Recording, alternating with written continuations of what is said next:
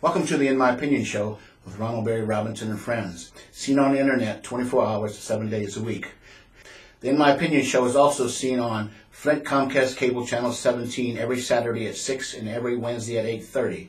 We are also seen in the Detroit Comcast Cable market on Channel 68, 7 days a week. Consult your community calendar for the times. We have very special guests today on the In My Opinion Show. We have Mr. Joe Givens, we have Pastor Williams, and we have Ronald Stewart. Welcome all to the In My Opinion Show. Thank you. Thank you. We're going to talk about real talk, real action. Okay. The mission statement is to provide goods and services for residents in the Genesee County area, to enhance the quality of life for those citizens who are at the poverty level, and to help them maintain a reasonable overall level of health care. Real life, real action, real answers. Real talk, real action, purposes. Joe, why don't you take us and let our millions of viewers worldwide know what you gentlemen are trying to do. Yes, sir. First, I would like to say thank you for allowing me to be on this show. And it's a pleasure to be here to express some of the things and problems that we have in our communities.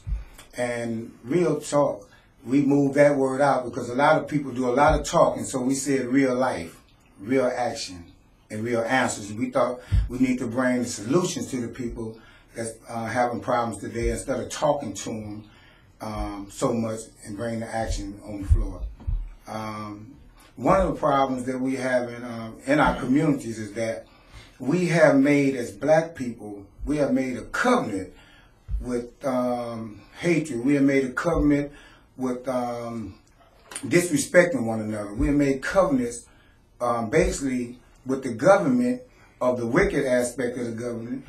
We have made covenants with them, and those covenants, we have to break those type of covenants until we can make a covenant with ourselves. So we need to be focused on the realities of what we're trying to do and not bowing down to powers that's want to control us, but stand up to those that we can break those evil powers in our communities. So real life, real action, and real answers is getting straight to the point. And I brought on some beautiful brothers that I have a lot of respect for. One is Pastor Wiggins. We get the name straight on that. And both of my dear friends are Ronald Drake Stewart. And we just know, we want the public, we want the people to know that we want to work with various groups and communities. But we want the reality to stand up. We don't want the same thing that led us into slavery, to put us back into that type of mindset. We're pushing forward, we're pushing real, and we're pushing real life, real actions, and real answers. Thank you very much. I'd like to bring in my favorite, one of my loving brothers, Ronald Drake, to express to you all actually what we're doing with this program. It came to me in the spirit to start this program and to push this program into the right minds and the right spirits of people. It's a lot of people that's doing a lot of talking, but a lot of people is not putting on a lot of action. You know, we got a lot of problems in our community, violent problems. We're trying to stop the violence, increase the peace. We're working in that area. We know where the violence has started from. If you go back to Adam and Eve, you'll see where Adam and Eve had two sons, Cain and Abel. And hatred was amongst one of the sons. Hatred, wars, revolutions, start violence. And to stop that violence, we're going to have to educate our community and educate our young people And I think that's the first start of reality. And I would like to bring on Ronald Drake to explain more to you about what this program is. Thank you very much. Well, I appreciate Mr. Robinson for allowing us to be on this show. This show is pertaining to saving our youth, quit this black-on-black crime, stop them from making a difference, like letting them know that they are very important in this world, and we got to be the foot soldier as far as showing them what they're supposed to do, like we learned. It's a thing with me that I'm not a role model. I don't want y'all to misinterpret what this conversation is about. My conversation is about saving these youths, and because I created a lot of these things that they're going through right now. I'm not the role model. I teach them how not to be like me, so they don't have to do 24 years in prison. And to order to, it took 40 years for me to grow up to be a grown man. Now, since I am a grown man, I got to save some of these kids' lives that I confused their lives.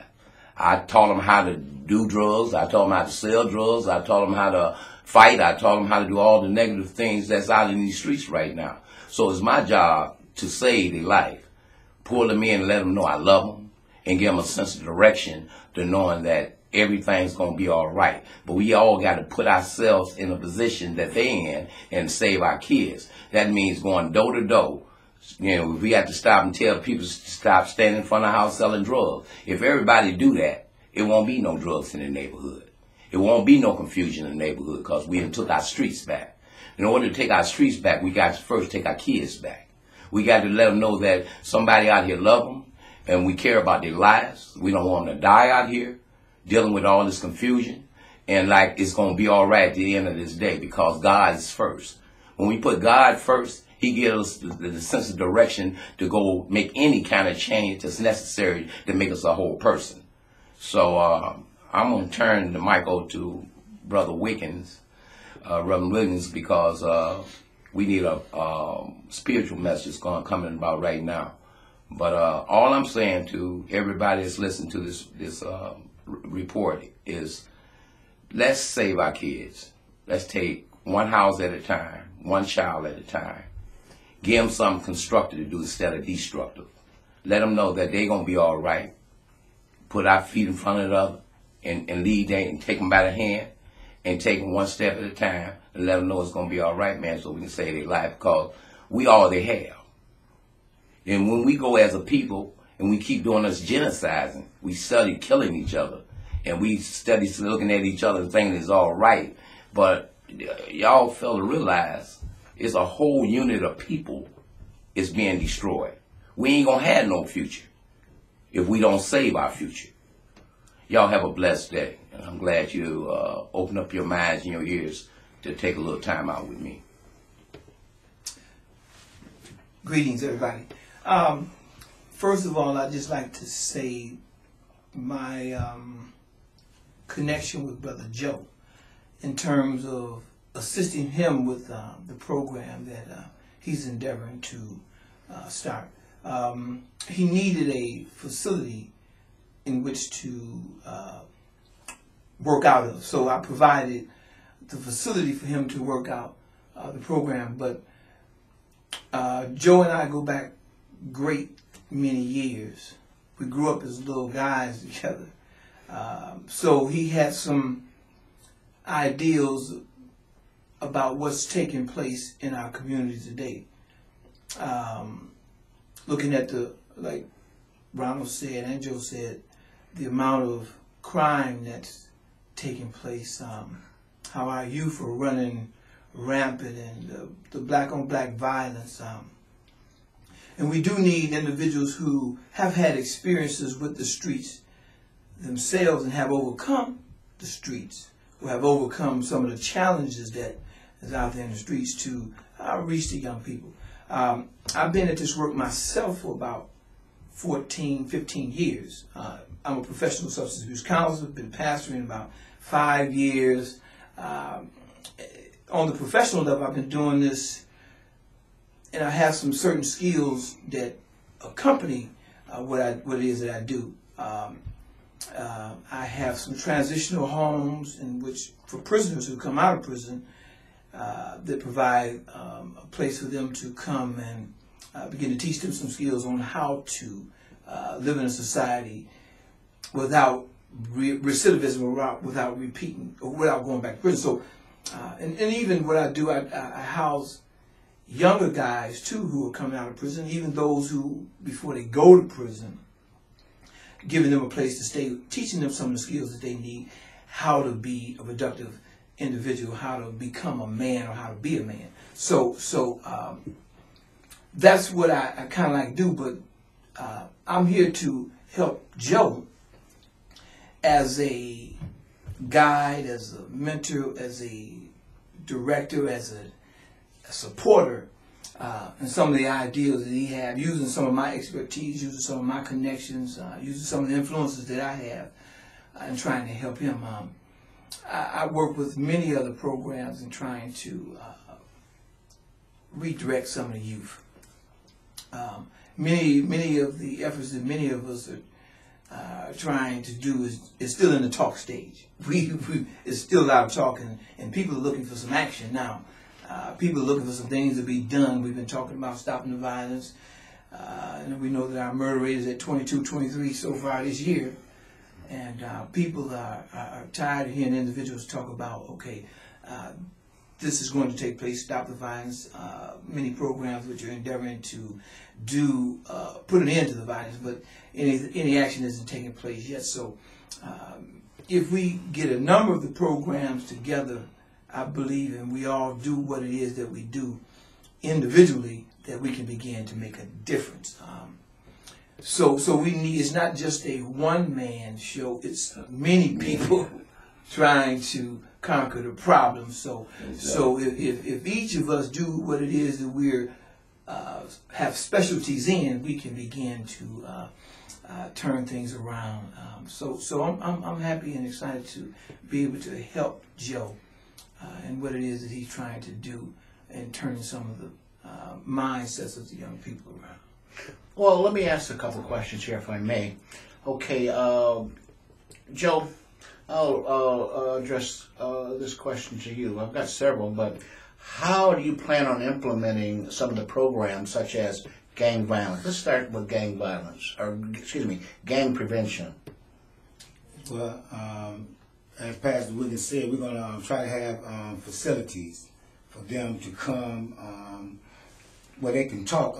One of the purposes, another purpose we had was to allow people to speak out of their hearts and what they wanted to say without pushing any religion on top of them, but using spiritual principles. And allowing young people, I know, to deal with younger people, you have to allow them to be themselves. First of all, get them to connect to who they are, so they can be who. If they know better, they'll do better. And so what we're trying to do with that prevention thing is allow them a facility where they can come in if they want to talk about they lost mother, they lost father, they don't have nobody to talk to or give them any type of incentive or what to do with their lives. That's what we're here for.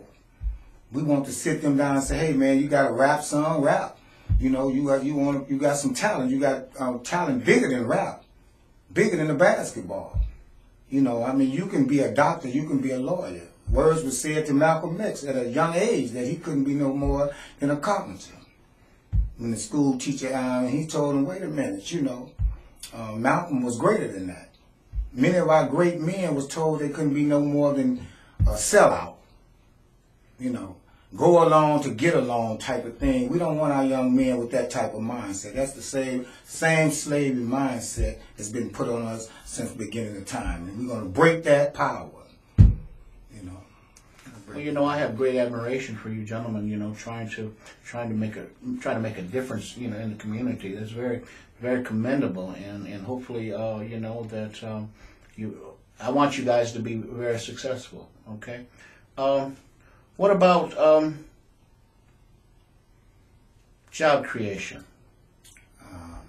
Job creation is Pastor Wiggins pretty sharp in that area. Okay. Because I'm just throwing these questions out. that's very good. That's very good. Even interviewers can feel I'm this, aware feel of it, these. but I love to hear Pastor Wiggins get in that area because he helped me so much. When I came out of prison, I want to put this on the floor.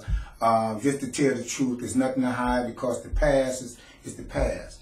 But I did 25 years in prison myself, and when I came home looking for a job, Pastor Wiggins here was always there to assist me in my better thoughts, because he's seen the change in me, and change don't come until you change what's in your heart. So that's the main thing. To even start off thinking about a job, you're gonna have to be then change your lifestyle, because what got us in there, we had jobs, but we still went to prisons. We had jobs, but we still did things, the bad things. But it didn't make us bad people. We just didn't have the proper knowledge of ourselves. So getting more effective with the job. I went to many people when I came home. I went to Pastor Larry Holly. I went to so-and-so and so-and-so, But somehow I still wasn't founded on the job. Then they did background checks on me in different places that they hired me, and then they fired me the next day. So it's going to be hard for a lot of our people that's younger people. And young people think like this. All this money out here, where's it going? I don't have any of it. They want money. They want clothes. They want things. And if you don't provide them the proper jobs and the proper avenues to teach them how to work those jobs, then they're going to pick up guns, they're going to rob, they're going to steal, and that's another a result of violence today. So we have to try to understand the depth of the root of a problem. And that's how we can really get to young people's heart. We don't want a slavery movement. This is a different type of movement, I think, in my spirit and my brothers. We came up under a strong-rooted background. And even in prisons, when we stuck together, we stuck together. We didn't bag down. I mean, we had to, we tried to do the right thing. But when the wrong thing presented itself to us, whether it was the administration, the government, whoever it was, we took a stand. In the process of taking that stand, many of us was rolled out to different prisons. We was beaten. Some of us was even killed. And this is why I want to say why I got on the air to my brothers in prisons and stuff. We haven't forgot you. We're going to fight for you. We fought for Geronimo Pratt. We fought for H. Rap Brown, Kwame Ture. All the brothers that stood up was considered troublemakers because they stood up to want to make a change in their communities. That's okay if they call you a troublemaker. They called Jesus a troublemaker. But he kept on preaching that word. This is not about religion. Sometimes we get thrown to the left or thrown to the right because you ain't in a certain type of religion, or you in a religion, or like some religion is a disease to another religion. We all one people. There's many branches on that tree, but it's one root. If we don't come together up under nothing more than solidarity and stand as one, and as Dr. Martin Luther King said, and many more, if you don't have nothing to live for, what do you have to die for? So I think in answer to the question about the job creation part, what I think the ideal is that when the younger guys come together, when they're all brought together, is that there's some brainstorming in how to come up with jobs. Not that we'll create jobs, but that can be possible too if we can get corporations, businesses on board who have the capital to hire individuals. But brainstorming among ourselves, what can we do to create jobs for ourselves? Entrepreneurship, starting lawn services, snow removal services, painting services, in that sort of job creation part, and finding other companies that will get on board too. Where can we get the monies to fund jobs, to give people employment, those type of things, and it's kind of general right now, but to get some other people on board will help create jobs, because I think that's the ideal that we all want in America, is to create some ideals. I rode around the city today, and it's particularly the north end of Flint. How at one point the north end was real beautiful. It was nice. It was clean. But now, if you ride and you look, the city has been stripped. It's been robbed. It's been wounded, and desolate. And the attitude for the north end and its people look just like the community, desolate. I mean, I looked at and I preached a message. I've been robbed, attacked, robbed, wounded, and left for dead. And I looked at Flint. With the exit of General Motors, having the income taken, I looked at that sort of the people being robbed, being attacked, and the loss of their jobs. I looked at how the city is being stripped, the houses. How many houses are being stripped of aluminum? They're being stripped of their furnaces, and it's just abandoned homes. It looks ugly.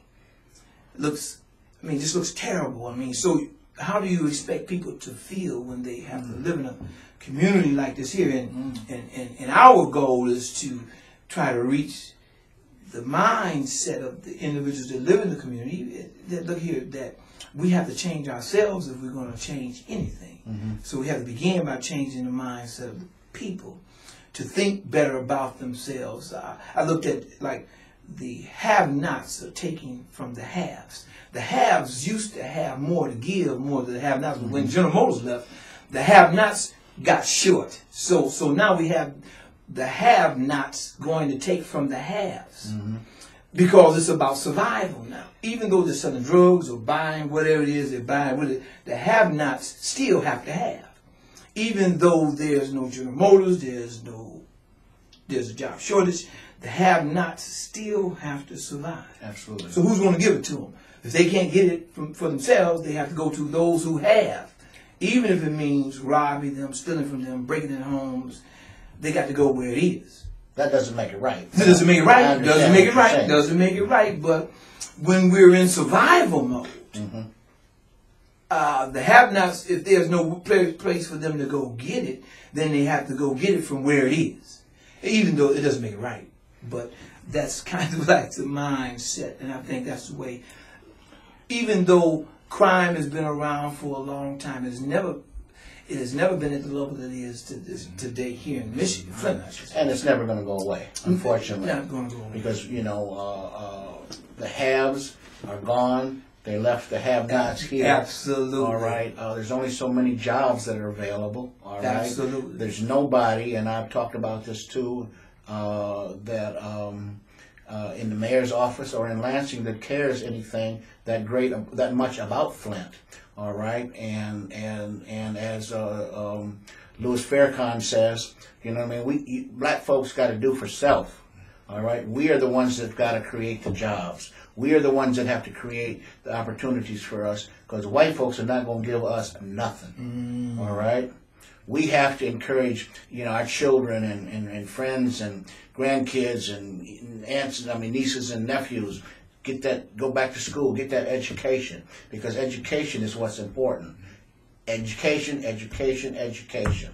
All right? And as Ronald was talking about, we've got to take this message to the street, day in and day out, 24/7. All right, let these people, not only the children, but the old folks know that we're out. We care. Yes, sir. All right, we care for you. All right, and keep giving this message over and over and over. All right, you're gonna get those naysayers. We all do. All right, I get naysayers about this show. Why do you do this? Well, look, and I tell them, I said, well, look, what are you doing?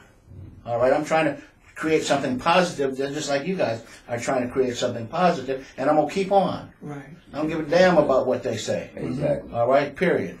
And that's how I feel. All right. Just like they said, Mr. Robinson, that it takes a village to raise a child. It takes a village to raise a grown man too. Sure. When you got a child's mind. If you ain't, if the man hasn't got to 30, 40 years old, hadn't grown up, and he still got the mindset as a minor, like they're 13, 14 years old, then it's going to take that village to raise that man too, to make him a man to take care of his responsibilities of the seeds that he brought to the world. Sure. So in order to do that, he got to have training from the people that he can get training from. And that's the people in his own community that he go to a house that Miss Ann is at, and her kids is so obedient because they believe in their mother. They believe in their father. They believe in the right things that they telling them for the food for thought to make their mind elevate. So when you elevate yourself, you elevate every idealization that they say that we couldn't have. Man is mind. It governs your whole existence. When you quit thinking, you go brain dead and you die. So I try to use my 7 senses, and a lot of people in the world use only 4 through life. I use all 7 of mine because God gave me all 7 of them for a reason. Well, with that point, I'm sorry, but we have to bring this show to a close, and hopefully you gentlemen will come back, and I wish you all success, all right, in real life, real action, and real answers. I want to thank you, Mr. Gibbons, Mr. Pastor Williams, and Mr. Stewart, for coming on the In My Opinion show. I also want to thank our technical staff and our millions of viewers worldwide. Until next time, stay focused.